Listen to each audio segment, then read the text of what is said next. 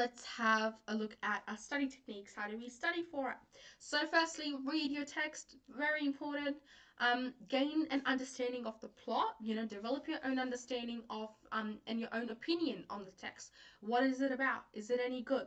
Record key themes and how they differ between text, and use study aids to get through it. So you're allowed to use like No Fear Shakespeare, or you can definitely, like, I know a lot of Shakespeare plays you can watch on YouTube as you're reading the text. That always helps.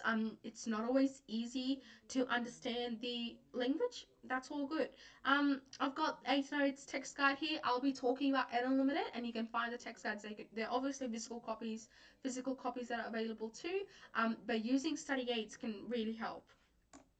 Okay, in class, organize your quotes into a quote technique effect table. These are your notes. I've seen lots of questions about making notes.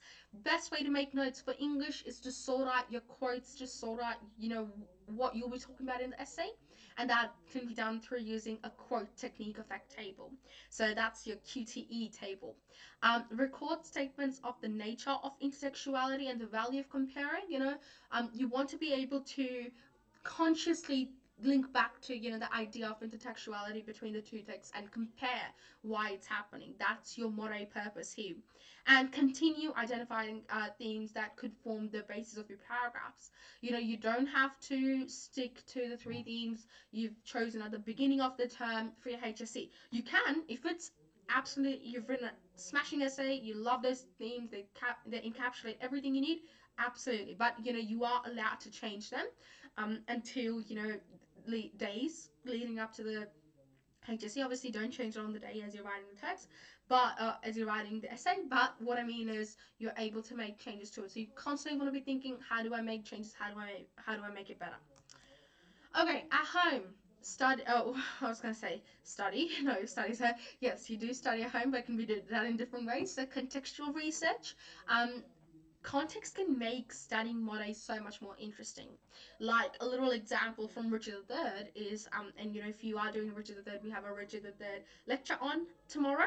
Are they doing the Richard III lecture too? But a little sneak peek into that, like it's a propaganda display. So once you get into you go down the rabbit hole of its history and be like, okay, Richard actually in history, like, wasn't that terrible a man, and Shakespeare just made it to please his queen, who is the granddaughter of the guy who defeated Richard, then it's quite interesting to think of it that way. But contextual research can make it so much more fun.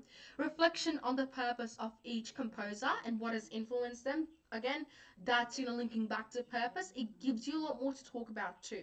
And in the essays, obviously there's a point where you have to focus on the analysis and the context and the purpose, and you can't talk endlessly about each. But having a greater understanding of the composer's purpose and linking that back to context can definitely elevate your analysis. Nearer to the end of the term, essay plans and writing that first essay, you want to be able to have the time to think through that first essay, and to really plan it out. So that's where sort of studying for it in advance and having your quotes, having your notes ready for it can be helpful. I've got a range of fixes here. Tables can always work. In terms of making notes, tables are always helpful, especially with the quote technique analysis stuff. Mind maps are great when you're talking about context and purpose. When you're first, putting your ideas together, mind maps are a great way to sort of do that. Like, I personally made mind maps of the syllabus, and link that back to the concepts in the text.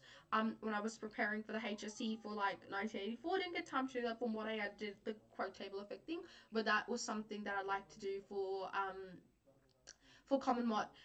Then we've got in general, and then we've got just normally simply writing notes. Like, you're allowed to do that too. That works for you.